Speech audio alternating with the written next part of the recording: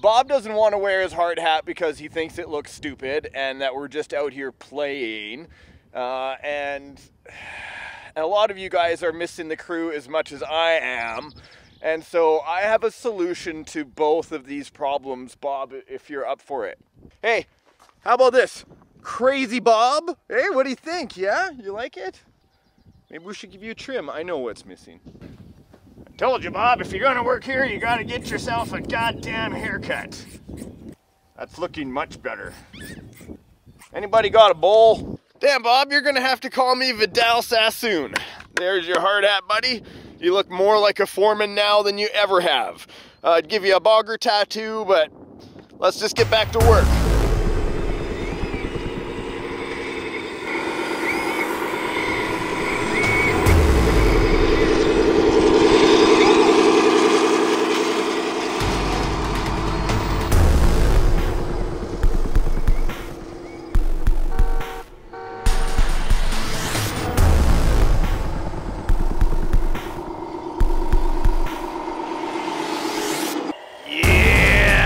Giant.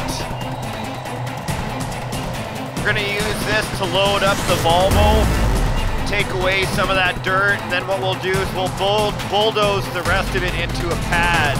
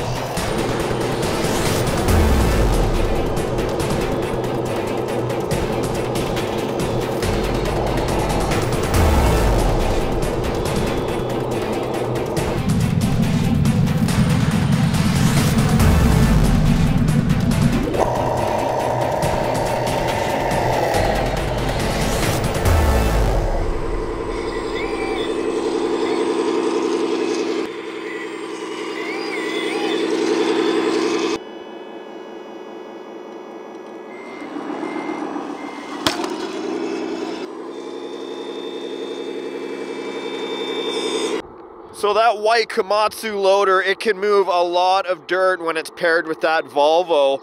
Look at, you can see, I've been working this place for like an hour and a half. Look at the amount of tire tracks back and forth across the site. Now we're getting down to where I just want to start up the dozer. We'll get the dozer down here and start leveling this out, and we'll start making it into a flatter pad. On more than one occasion have I seen a mine owner have to run every piece of equipment themselves.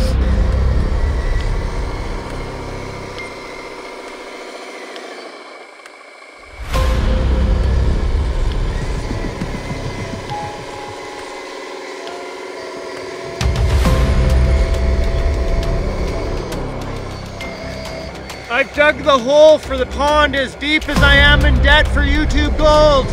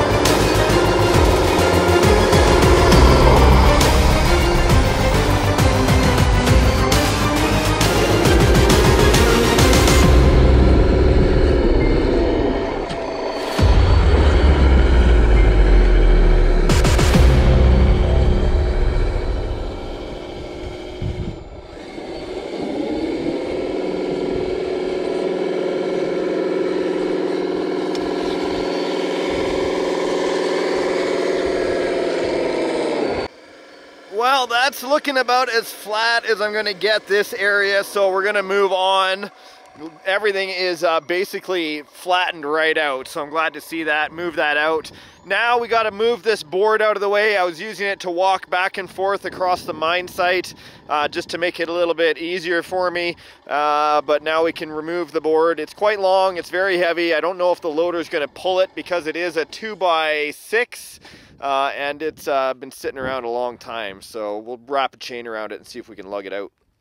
Very funny, Bob, but if people see you holding the rake, they're going to think that I cheated out here. Okay, let's get the rock truck out of here so I can dig out the plank. I know a lot of people come here for the beer and camaraderie, and it's different right now, of course, with everything going on. And for all the guys that couldn't be here because of the pandemic, this one's for you. Is this what you do when they can't be here? Only if they're dead? No, they're fine. Yes, and after all these months, we finally get the KOBELCO or KOBELCO or whatever you want to call it ready to dig at the mine site. I got to dig out the wood so we can start pulling on it. What a nice excavator.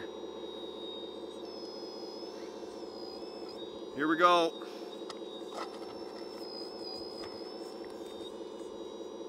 Might as well just stick it off to the side here. We gotta dig this out anyway.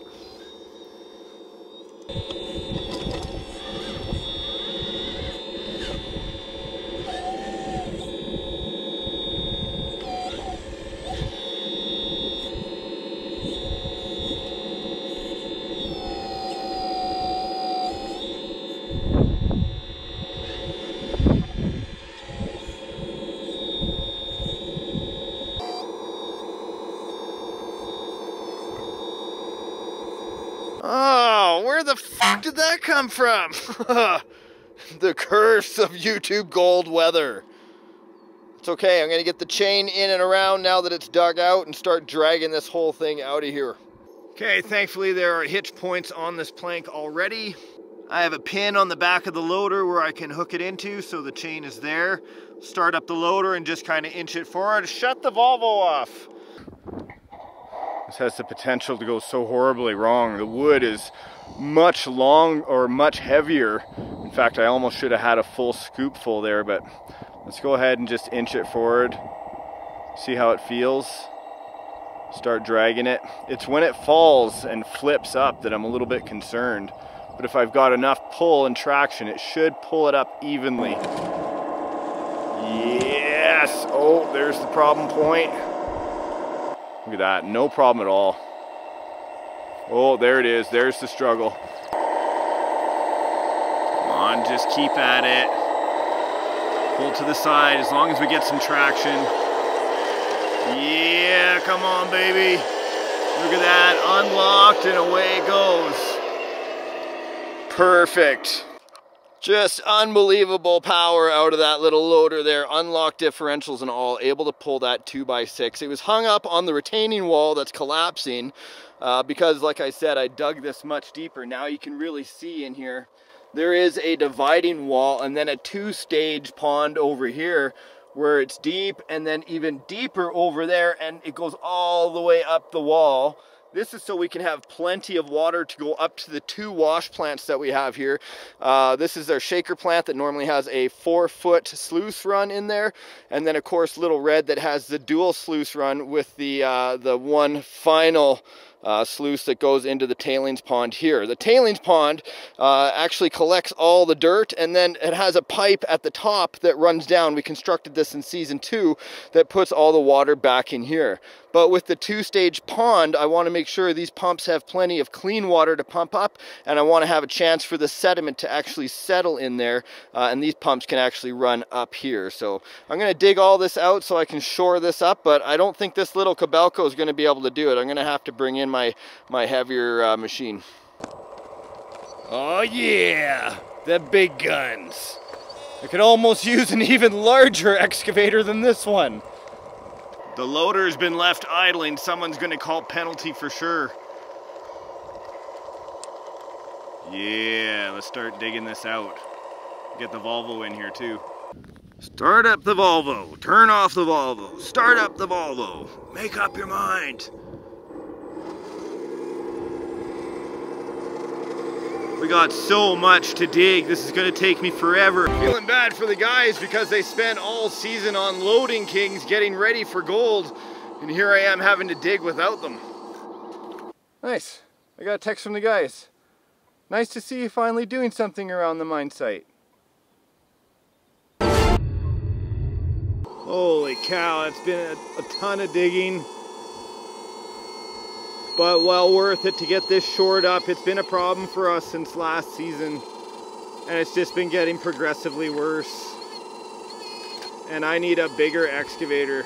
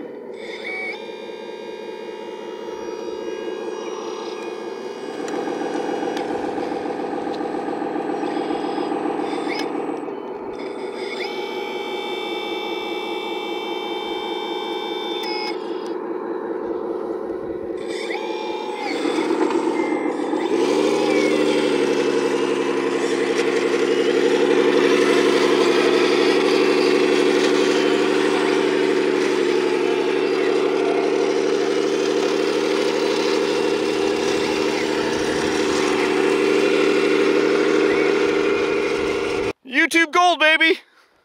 Okay, so the entire wall is now excavated, able to get that in there. You can see it's quite in depth, and now I'll be able to reinforce this whole wall, but I gotta cut some new stakes first. Okay, let's start up the dozer.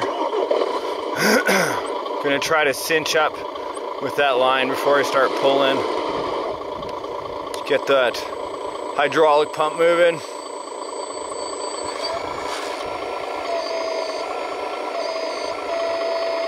Really kind of hook that wire, and let's just give her.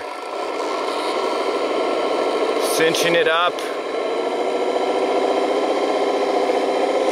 Come on, baby. Yeah, look at it all. There's a ton, and it just doesn't even bother it. 65 pounds of pull right there. Look at it all. There's a ton, and it doesn't even bother it. 65 pounds of pull right there.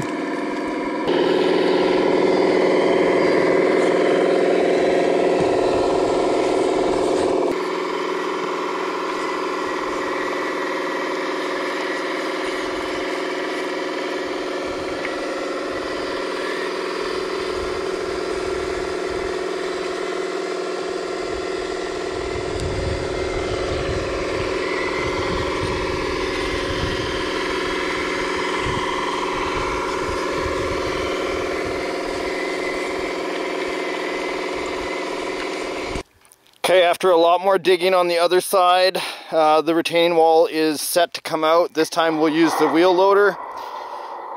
Ready to rock.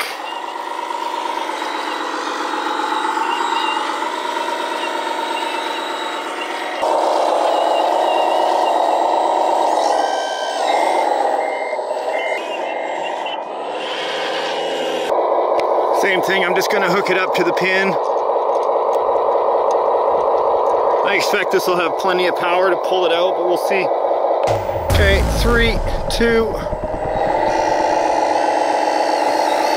Oh, that's a big pull. Let's go off, angle it. Let's try to back it up. I'll also angle it out.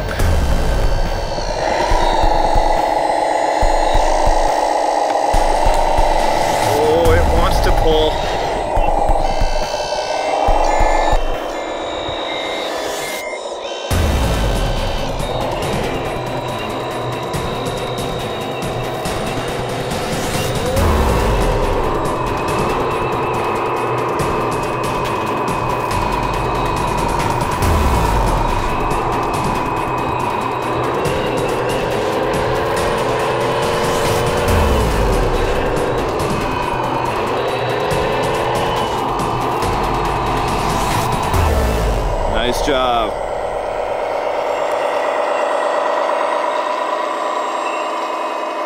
Shout out to Sluicebox Steve. Last time I was working on this retaining wall was with you, buddy, long time ago.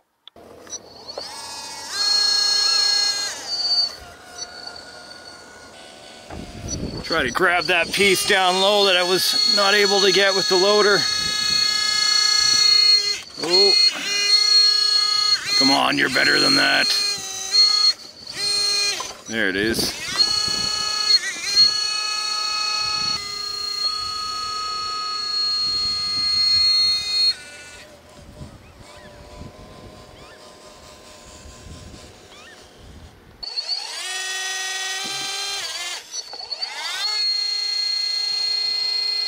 So deep in the pit, pretty much now just finished sculpting exactly the way I wanted this to look.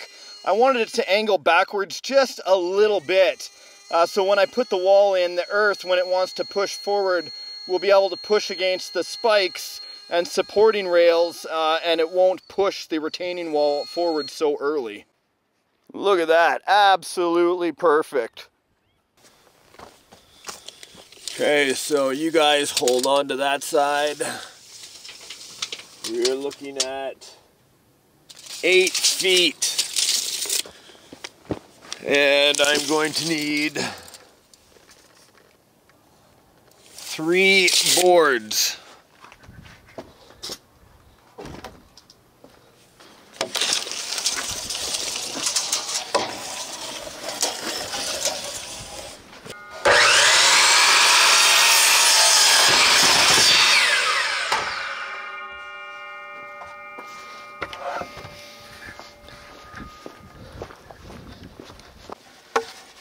Okay, piece number 1. Piece number 2.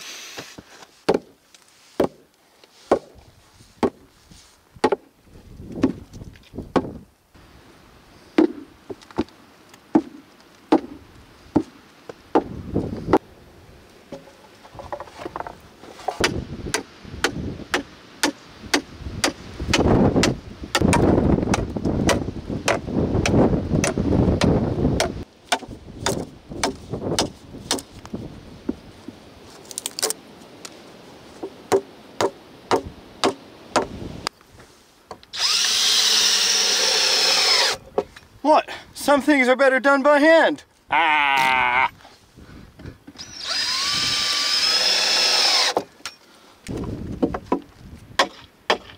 My puny arms are so weak.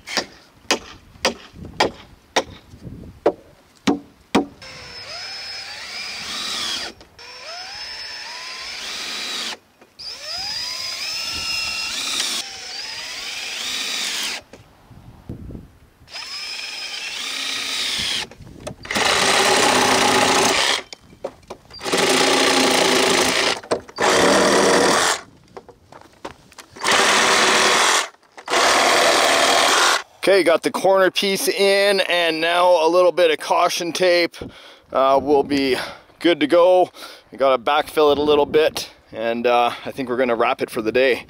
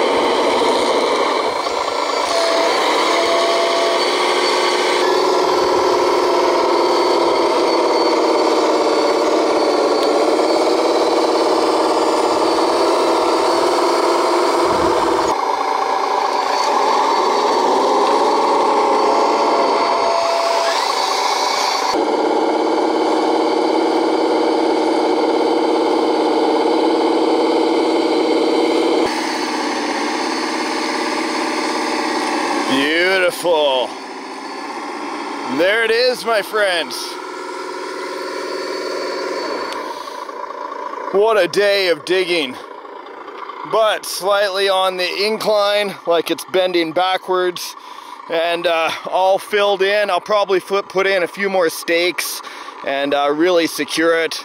But I guess, like we always say on YouTube Gold, shut her down, even though there's nothing to shut down other than my bulldozer right here. Alrighty, Bob, another episode of YTG 2020 in the bag. Although I don't know if this actually qualifies, that'll be up to the people to decide. But I'll tell you what, I did the math on the amount of beer that was actually consumed today compared to the amount of gold that we actually recovered. And for the first time in the first, out of any season, out of any episode, we are actually already making money. We got money in the bag, and we haven't even seen gold in the pan yet. So gold is coming. I got to shore up that wall later this week. I'm sure Bob will give me a hand with that. Looking forward to hopefully one day getting the guys back here as a team, because otherwise this would just simply be crazy, right? Now I can't be crazy because you're the crazy one, or else I'd just be some guy in the middle of nowhere talking to a dummy for no reason. But that is why you are the foreman. And by the way, you were on my foot. Thank you very much. Guys, we'll see you. That's why you wear hard hats. Here, check it out. This can tantalize you. Last year, I ended up getting a shaker table from 911 Metallurgists, and it was a white table. I had a very difficult time filming the gold because of the exposure, but check it out. I painted it in an olive drab green. This is going to be helpful in a non-reflective paint to find gold floating across the table. So make sure you stay tuned to YouTube Gold, folks, and we'll see you in the next episode.